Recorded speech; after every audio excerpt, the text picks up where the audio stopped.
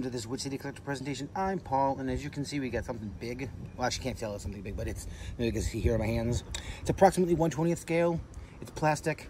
It's made by Dickey Toys. I translated that. The second word is toys in German. This is the barcode if you want that kind of stuff. It's a friction motor car, and looks like a French, possibly. That side is German. It was possibly purchased by somebody on the 27th of October, 1988. Someone else paid $5. I paid a little more than that, plus shipping. But we're gonna take it out of the package, which I previously removed the staples that held it together. Which, by the looks of it now, there may have been some tape too, but whatever. It's plastic, like I said. Plastic body, plastic base.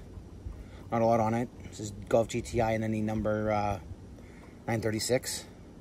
Kind of a little bit of detail. Weird friction motor. I tried this out before. I can't get it to go on its own, but it's one of my favorite liveries for the Golf. The German Police. The blueberry on top.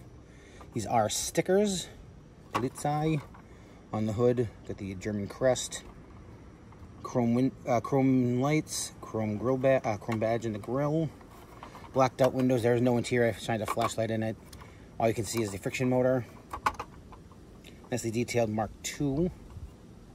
Usually noted by the square gas cap. Painted. I think no, they're actually separate bumpers. Lensed taillights. Gonna see what I can do to get this to go. Move it back a little.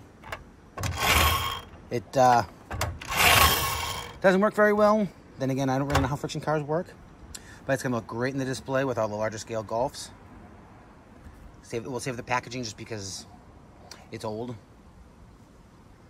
If you made it this far, thank you for watching, and as always, like, comment, share, and subscribe. I'll catch you in the next one.